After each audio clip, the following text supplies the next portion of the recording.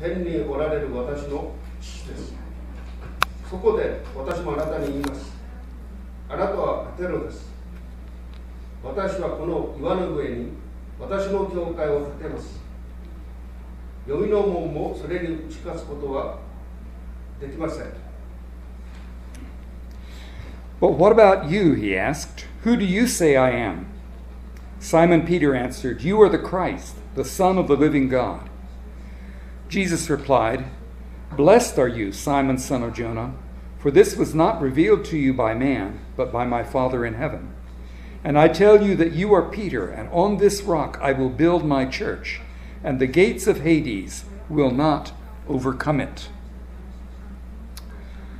この数週間にわたって教会についていろいろ語ったり考えたりしてきてますね。We've been thinking and talking about various things related to the church for the past several weeks. しかし、教会のことを考えると、これが誰の教会かと絶対覚えておくべきですね。But anytime we think of the church, we need to remember whose church it is. イエス様の教会ですね。私たちの所有ではありません。It's Jesus' church. It doesn't belong to us. 私たちは逆に教会に属する教会の所有物とも言えるか。ですけど、教会が私たちの所有物ではありません。No, it's the other way around. We participate in, we belong to the church, but the church doesn't belong to us. 私たちは教会を建てることができません。We cannot build the church. 建物、街道を建てることができるんですけど、教会自体を建てることができません。We cannot build the church. We can build church buildings for the church to meet in, but we cannot build the church itself. 私たち作れるのが人間の組織に過ぎません。All we can build are human organizations. だからそれがもうその定義でもう欠陥だらけ、不完全なものとも決まってるんですね。人間の作り物ですから。And those human organizations are by definition flawed because human beings cannot create anything perfect. しかし、私たちが教会に属しているので、その教会の中の私たちの役割に責任があります。But because we belong to the church, we are responsible and accountable for our part in the church. もう管理の責任は必ず問われますね。We are always responsible for our stewardship. コリント人への第一の手紙4章の2節 1 Corinthians 4:2 コリント人への手紙4章第一の手紙4章の2節 1 Corinthians 4:2この場合、管理者には忠実であることが要求されます。Now it is required that those who have been given a trust must prove faithful. このキリストの体なる教会が私たちに預けられています。私たちがそれを忠実に扱わなければならないんです。The church, the body of Christ has been entrusted to us. So we must be faithful in our relationship to that. じゃあ、どういうふうに私たちが忠実にその管理をするのでしょうか？ So how are we to be faithful in our stewardship of the church? まず形、組織は欠かせないんですね。For starters, structure, shape, organization is essential. キリストはその頭ですが、その後どうなるの？ Jesus is the head, but after that, what? 実は神様が人々に役割を与えます。Now, God gives functions to different people in the church. エペソビトへの手紙4章の11節から13節 Ephesians 4, 11 through 13エペソビトへの手紙4章の11節から13節 Ephesians 4, 11 to 13こうしてキリストご自身がある人を使徒、ある人を預言者、ある人を伝道者、ある人を牧師、また教師としてお立てになったのです。それは生徒たちを整えて、奉仕の働かせ、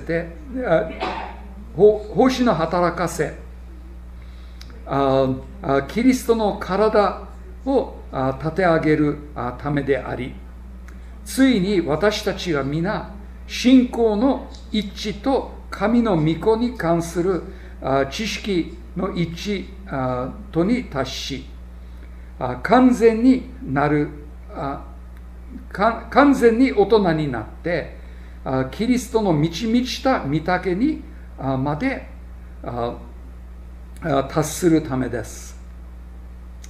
It was he who gave some to be apostles, some to be prophets, some to be evangelists, and some to be pastors and teachers, to prepare God's people for works of service, so that the body of Christ may be built up, until we all reach unity in the faith and in the knowledge of the Son of God, and become mature, attaining to the whole measure of the fullness of Christ.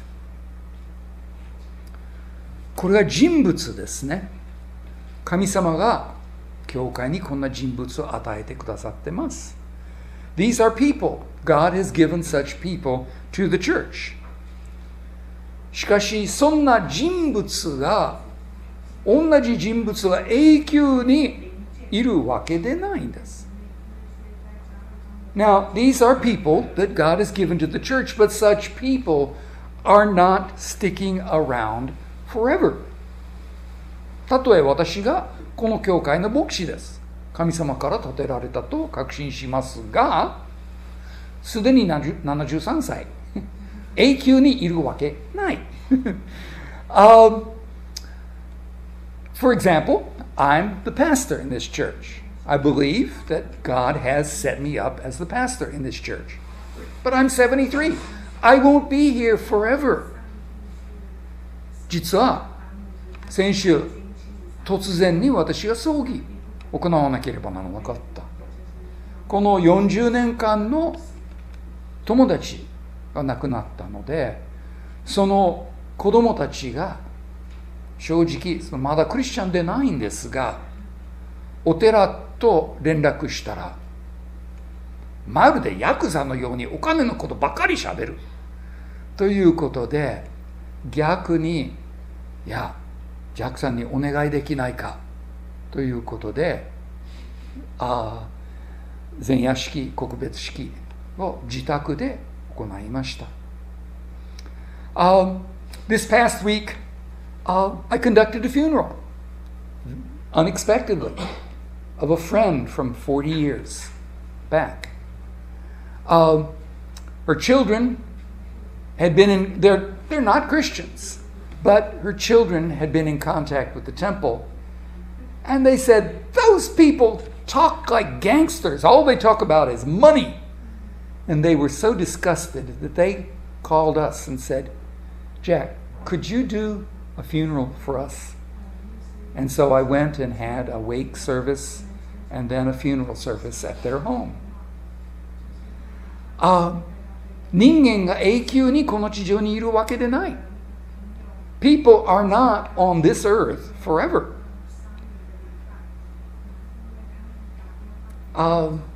長崎市内にいる塚山さんと、実は金曜日交わりに行ってきましたんですが、彼の賜物が伝道師ですね。彼が伝道師として神様から立てられて使わされてるんですが、彼がですね、毎週同じ人ばかり集まると不満ばかりで出て行って知らない人に福音を語りたがると私に話してました。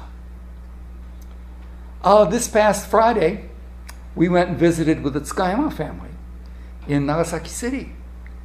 And his calling, his gifting is as an evangelist. And he was talking to me about how when he has always the same people gathering on a Sunday morning, he gets very uneasy. He wants to go out and grab people who he's never talked to before and share the gospel with them. もう彼らが去年の半ば頃来たばかりなのに、すでに人があふれてますよ。クリスマス集会に100名超えたんですよ。They just came the middle of last year, and they're already overflowing with people. Their Christmas meeting, they had over 100 people there. もう彼の賜物を私は本当に感謝します。しかし彼がまだだいぶ私より若いですが、永久に彼もいるわけでない。Now, I'm very, very thankful for him and for his gifting. But he also is not going to be here forever. He's a lot younger than I am, but still he won't be here forever. その役割が他の人が果たさなければならない。Someone else will have to fulfill that job. 現在、日本の多くの教会が無牧状態です。牧師がいない。Right now, many churches in Japan are without pastors. もう神様の声かけている方々が、はい、かしこまりました。従いますというように私たちは祈るべきですね。Now we need to be praying that those that God is calling to that work would step up and say, Yes, Lord, I understand. I will do what you say to me. また、その各教会が神様の望んでいる組織にも気づいて、その通りに行動するようにも祈るべきですね。And we also need to pray that each church would recognize the organization that God intends for them and follow that. 初代教会には一人牧師が逆に少なかったんですね。もう長老何人かがいて一緒にやりました。In the early church, the idea that there would be a single pastor in a church was fairly unusual. They had several elders and together they operated the church. 今の教会組織が最高と限りませんね。Current church organization isn't necessarily the very best. しかし私たちがどんな組織があっても、どの教会がどんな組織があっても、2つのことが欠かせません。Now, this church or any church, whatever organization we have, must have two conditions. まず、神様に従う組織でなければならない。It must be an organization that is submitted to God. 人間的に民主主義でみんなで、こうしましょう、と神様を無視して行動する。そんな教会見たことあるね。けど、また誰かが独裁的に、こうせろということ、そんな教会も見たことあります。Now, it's not to just be an open democracy of the people say, hey, this will be fun, yeah, let's do this, and ignore God. I've seen churches like that. And it's also not to be one person being the dictator and saying, you must do it this way. I've seen churches like that. いや、その牧師でも信徒でも皆が神様に従う心、体制は欠かせません。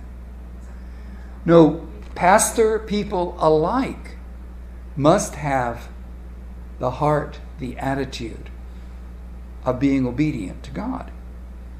けどもう一つのことが欠かせません。それが継続可能な組織でなければならない。But there's one more condition, and that is a structure that is capable of continuation. 残念ながら多くの教会がある牧師によって作られて、その牧師がいなくなると崩れてしまう。組織が継続しないんです。There are churches that a pastor started it, it's going fine and everything. He dies or something, he takes him out of the way, everything falls apart. それ継続できるような組織でないんです。That's not an organization that can be continued. 正直、それが私の心配です。私がこの教会を開拓して、今まで僕しかいないんですね、牧師として。To be honest, that's something I'm worried about. Because I pioneered this church, and you've never had any other pastor besides me. それは牧師中心になりやすいね。That very easily becomes pastor-centered. 以前もすでに話してますが、キリスト中心でなければならないんですね。I've talked about this before, but we must be Christ-centered. それが私たちの信仰生活も、また私たちの組織も、キリスト中心でなければならない。Our life of faith, our organization must be Christ-centered. しかし、計画も欠かせないんですね。But planning is also necessary. 私たちは明日何起こるかさっぱりわからないが、私たちが受け身で、じゃあ何あってもいいからこのまましましょうというのが愚かですね。No, we don't know what tomorrow will hold. But being passive and saying, well, we don't know what tomorrow will bring, so whatever happens, we'll just keep going. That's very, very foolish. しかし私たちの計画作りが神様に従わなければならないんですね。But our planning must also be submitted to God。実は私たちはこの教会で男性料理教室、ちょっと計画立てたね。Now, we planned to have men's cooking classes in this church, right?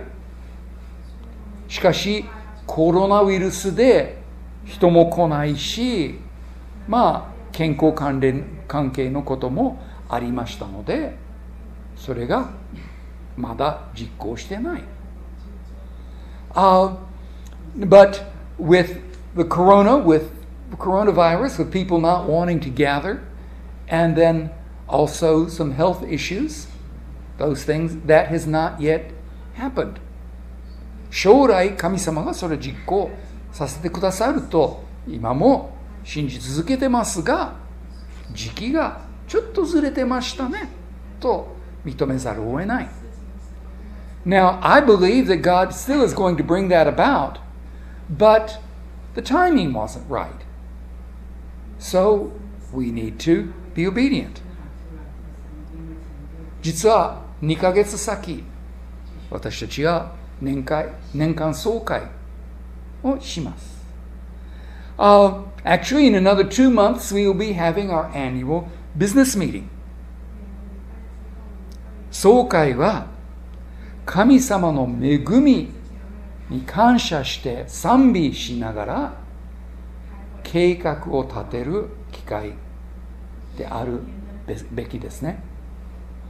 But a business meeting should be a time of thanking and praising God for His grace and blessings to us, and also of making plans. 私たち一人一人がこれからの年度に神様の私に関する計画は何でしょうかと祈りの求めるべきですね。So each one of us should be praying and asking God to show us what His plan for us individually is for the coming fiscal year. 事前に考えて、事前に祈って、そして皆集って、それを分かち合う時ですね。So we need to be thinking and praying about that ahead of time. And then when we gather, we should be sharing them with one another.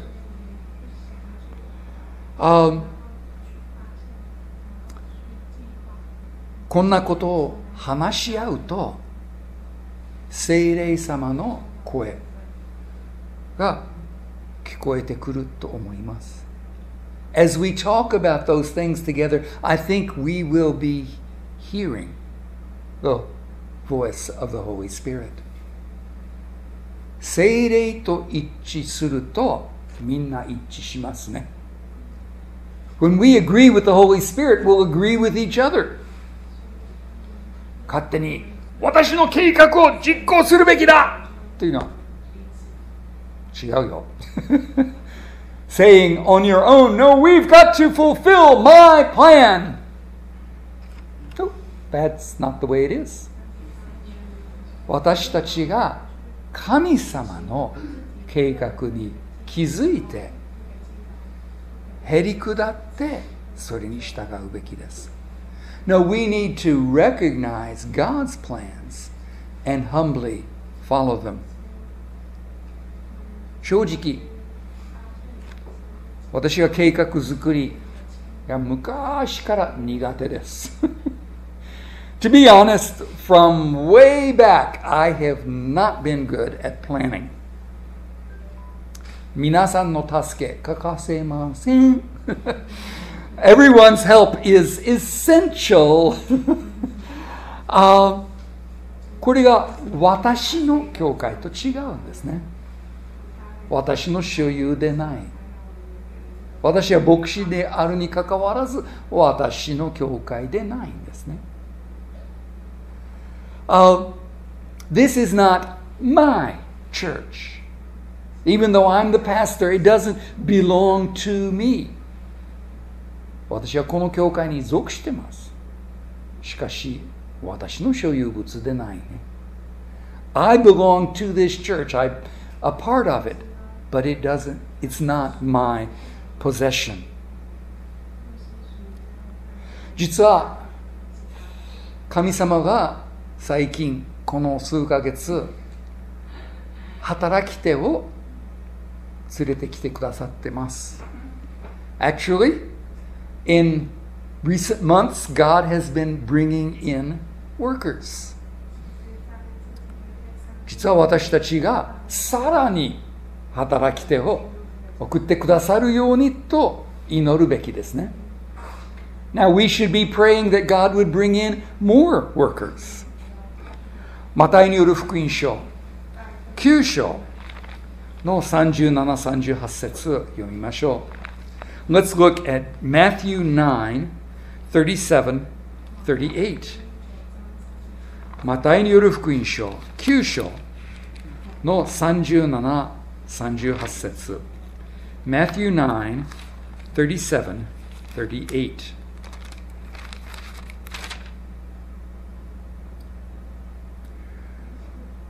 その時、弟子たちに言われた。収穫は多いが、働き手が少ない。だから収穫の主に、収穫のために働き手を送ってくださるように祈りなさい。Then he said to his disciples, The harvest is plentiful, but the workers are few. Ask the Lord of the harvest, therefore, to send out workers into his harvest field. 具体的に言うと、私たちが教会の会計係、本当に必要としています。To be very specific, we really need a church treasurer. しかし、この教会の歴史で、会計係になって、それからこの教会を逃げた人がもう6人まで上ります。But to be quite blunt, in the past, we've had 6 different church treasurers leave the church. この教会の会計が少し複雑ですけど、それよりもお金が入らないのに運営してる。どうしてと、会計に得意人がそれでノイローゼになりそうです。Now, I think the biggest reason why is that we're operating without any money. It's not that our finances are terribly complicated, but how do we keep going when we don't have money? But we do. And people who are proficient in financial calculations and such not, I think they were in danger of nervous breakdowns or something, trying to deal with, we're running on no money, but we're running. けど、働き手、送ってくださいと祈るときに、それと同時に、主よ、私も働き手としてお使いくださいと祈らなければならないんですね。But when we're praying for God to send workers, we need to also be praying, Lord, use me as a worker. 働き手を送ってくださいと祈りながら自分が手を挙げないとおかしいでしょ。When you're praying for workers but you don't raise your own hand, that's something wrong with that, isn't it? 神様が私たちに何か示したら逃げたらいけないね。When God shows us something He wants us to do, we're not to run away. その会計係みたいに。like those church treasurers. で、ある任務が長期的ですが、あるは短期的です。Now, some assignments are long term, but some are short term. けど、永久の任務がない。But there is no assignment that is forever. 私たちはこの地上に永久にいるわけでないからね。Because we won't be on this earth forever. 本当にその期間も神様に任せなければならない。We also need to yield the term of service to the Lord. 主よ、これ1年でも、はい、頑張りますと言っても悪くはないんですが、また1年か、ということは逃げないでね。It's not bad to say, well, Lord, I'll try this for a year. But then at the end of the year, another year? Don't run away. しかし、この教会の組織、神様の計画通りであるべきですね。But this church's organization needs to be according to God's plans. もう30年前でしょうね。私が大きいカトリック教会の主任主催と話してたので、彼が正直に私にギャロットさんが不思議だと、何と答えましたね。This must have been 30 years ago that I was talking to the senior pastor priest of a large Catholic church. And we'd gotten to know each other, and he said, Garrett, you're strange. And I said, Oh? 全く組織がないのにこんなにやっていってる。With no organization, you're going along like this. 私が宣教師というのがちょっと違うかも。ね、派遣団体、派遣協会でもない。It's a little strange even to call me a missionary because I have no sending organization. I have no sending church. しかし、まあ、日本にいる白人牧師というぐらいしかないと思うね。About all you can say about me is I'm a Caucasian pastor in Japan. ここが単立で、組織としてこの教会しかないんです。We are independent. The only organization we have is this church. で、カトリック教会が世界で最もでかい組織かもしれないね。But the Catholic Church might be the largest organization in the world. 至る国にあって、全部方まで来てピラミッド方式になってるね。It's in every country and it's all going up to the Pope and everything. It's like a huge pyramid. その組織にいたその祭司が、司祭が私に不思議だなと言いました。This priest who was part of that huge organization said, You're weird. だから私たちが人間的に支える組織がない。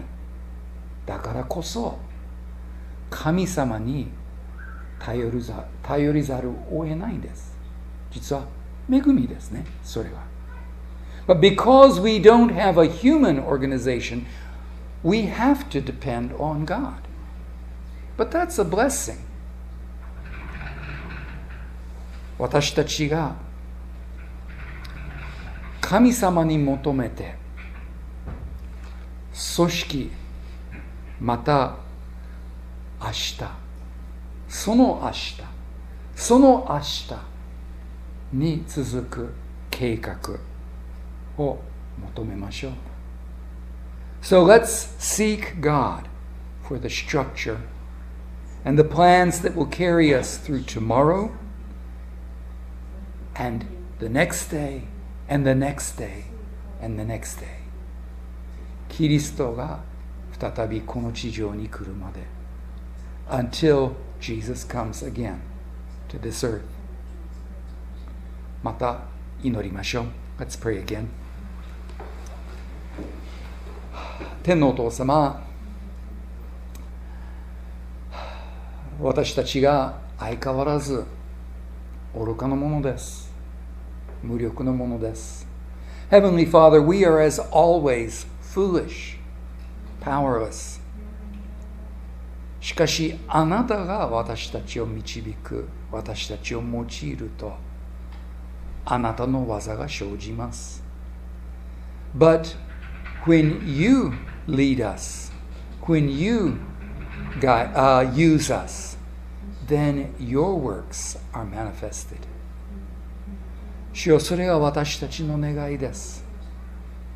どうぞ主よ、私たちのうちに私たちを通してあなたの皆が聖とされますように、あなたの支配、あなたの御国が来ますように、あなたの御心が完全に行われますように。